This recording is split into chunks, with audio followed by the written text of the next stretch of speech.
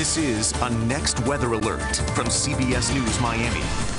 I'm meteorologist Dave Warren. We will continue to see storm surge here in the lower Keys at low tide right now. High tide 12:30. The storm itself 90 miles to the northwest and moving north. But these squalls of rain and the persistent south wind continues to move across the lower Keys. This area of rain will continue to work its way into the upper Keys. And this is where you find that strong wind. Now with these bands out of the southeast or southwest, about 33 miles an hour sustained, gusts close to 50 miles an hour. So almost seeing persistent tropical storm conditions now. We've had a history of that with higher gusts there. As these move through, the wind will pick up. It's out of the southeast at 20 miles an hour with gusting over 30 miles an hour. Homestead, Miami, and Fort Lauderdale. And you get these squalls of rain, individual rain showers. Within this, we've had some storms rotate. The radar picks up that rotation. Tornado warnings issued. You get that strong gust of wind as your brief tornado moves through. So be on the lookout for that. Stay alert for any warnings or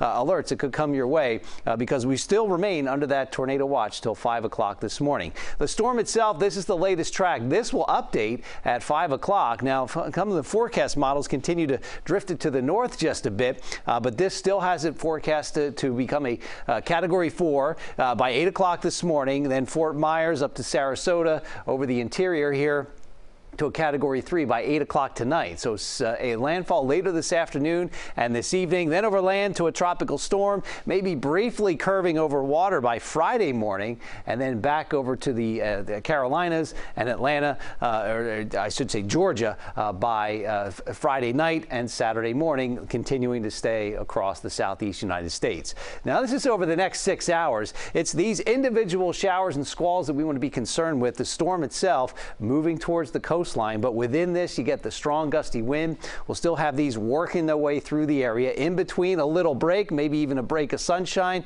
but then you get a gust of wind and a heavy downpour as these push through the area. One just lifted to the north. A few more developing here around Miami Lakes. That could continue to move north through Broward County. Again, brief drop in visibility, quick gust of wind as these work their way through the area. A little more developing here off the coast, but they do develop into these bands here moving through the lower Keys right now.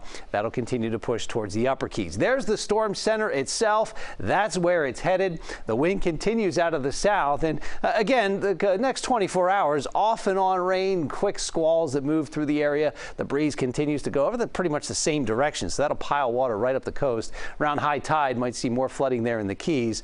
Midday today, that's at 1 o'clock. So the showers are around, but as the storm lifts to the north, the wind starts to turn to the southwest. And then we'll try to start to pull some drier air in here by Wednesday night and Thursday. So these showers and squalls start to clear out. We get a little more sunshine in the forecast tomorrow. Strong wind, the tornado watch till 5 o'clock this morning. Gusts with these showers 35 to 50 miles an hour. Minor coastal flooding. In the Keys, though, here's the issue. Wind gusts 50 to 80 as these squalls move through. Storm surge 3 to 5 feet, especially in the lower Keys. That's near high tide, which is at 12:30 today. 86 to 87, 2 alert days, although tomorrow afternoon looks like we'll see improvement, getting a little more sunshine in the forecast. And Friday and Saturday, sunshine and storms, rain chance right at 50% as we dry things out and recover from Ian as it continues to move north here over the southeast United States. But that's over the next 7 days.